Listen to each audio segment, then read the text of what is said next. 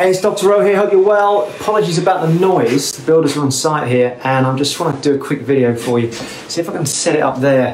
Okay, so I'm just about to head down to the solicitors to do some refinancing on a couple of my properties that are owned through a limited company. I just want to tackle this subject with you briefly, and you will need to take some advice on this personally. I'm going to try and find a place to lock the camera so it's not shaking there. That's better.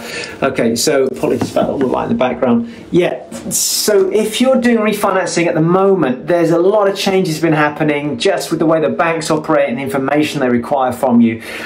Owning a property in your own name has very different tax implications to owning a property in a limited company, and I'm not here to give you advice on that, and you actually need to go and speak to an accountant, tax specialist to give you some specific advice on that. But there are tax benefits to owning a property in a limited company. Again, you will need to speak to an accountant about that to get advice on it. So if you own properties in your own name and you're doing a refinance, the process is actually a lot simpler at the moment in terms of the paperwork, the signing of the paperwork, the witness of the paperwork, signing of the mortgage deeds, etc. That is relatively straightforward, assuming that you're working with a really good broker.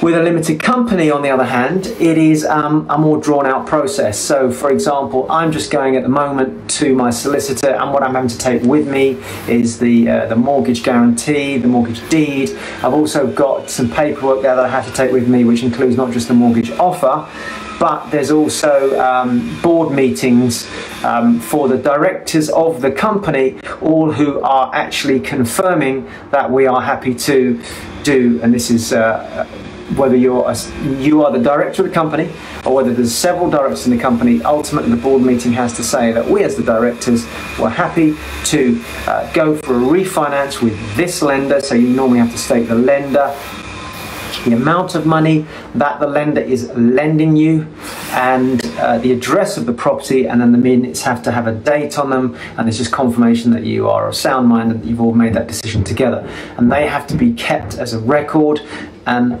actually you'll need to take that with you to show the solicitor as well. So whereas in the old days it was a lot quicker, and that's not to say it isn't quicker, it's still relatively quick compared to, say, somebody getting a mortgage in their own name. If you're going for a mortgage in your own name, it's a lot slower process, I personally feel, than going from a refinance or a mortgage in a buy-to-let or a HMO, for example. So it's not as though you're just rocking up now to a solicitor with a single piece of paper.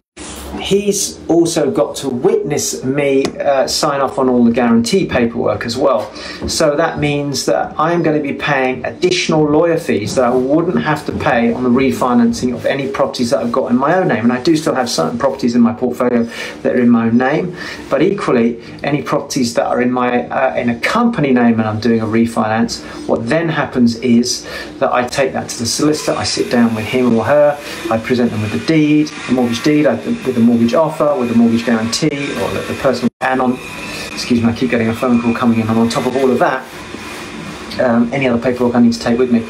And then there's a fee attached to that. Now, it won't be a very quick, £50, £100 fee. It could be a lot more than that. It could be £200, £300 or more, depending on the solicitor you're using, the scale of the project, the size of the mortgage, and the complexity of the deal as well. So again, be mindful of all these things, because for a lot of people, when they're doing refinancing, they don't take these costs into account, and it is important to allow for that as well.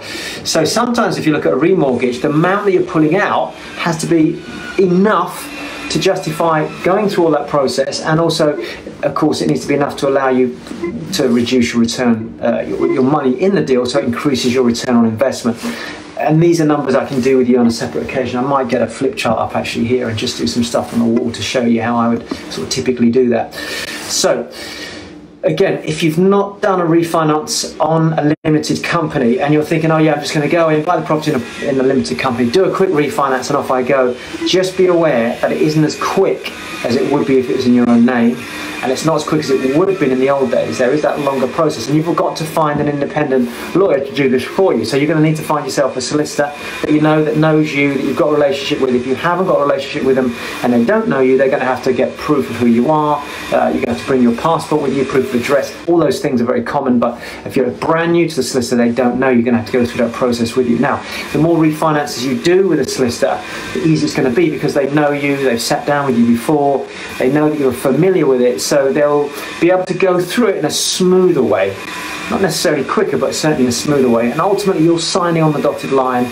Once that paperwork's done, one of two things can happen. One is they will photocopy it and send it off. Because remember, what I've got here is I've got one solicitor doing the refinancing.